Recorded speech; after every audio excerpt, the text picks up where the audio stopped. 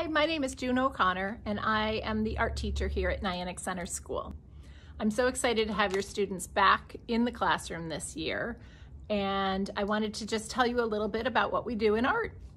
My goal really is to inspire the kids to be creative and to enjoy making art. I like to have a no-fail experience for all students. We really focus on creating art and as well as presenting, connecting, and responding to different types of artwork. Across the grade levels, we teach a variety of skills and we use a huge array of materials. So it's so fun to be back in the art room where we can do some clay and some paper mache and some paint. I think that the students will really enjoy it this year. Students also learn about a lot of different famous artists as well as art movements. We learn to respond to some famous artworks and do artwork in the styles of some famous artists, so that's exciting for the kids too. In my classroom, I definitely emphasize kindness and respect, both to each other and as well as to each other's artwork and to the art materials. I feel so fortunate to be able to welcome the students back to the art room this year. Since you are unable to visit the school, I wanted to show you a little bit about the art room.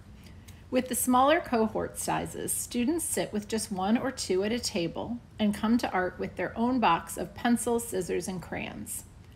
Any shared materials are rotated out for cleaning between classes.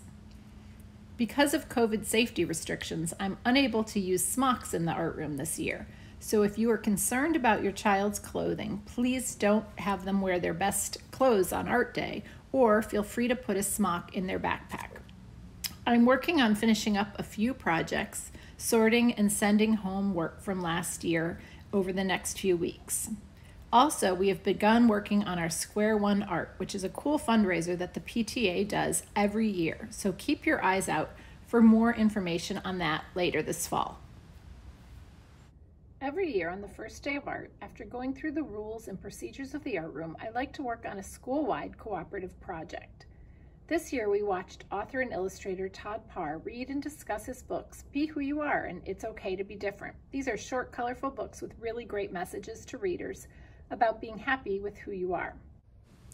Afterwards, students created some small self-portraits complete with some cool masks to create a giant mural in the front hall of the school. It is so fun to see all of the creative masks the students designed.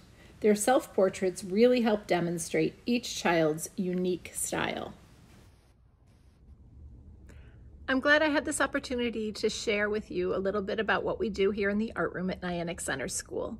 Please don't hesitate to email me or send me a message on Seesaw with any questions. Have a great day. Thanks.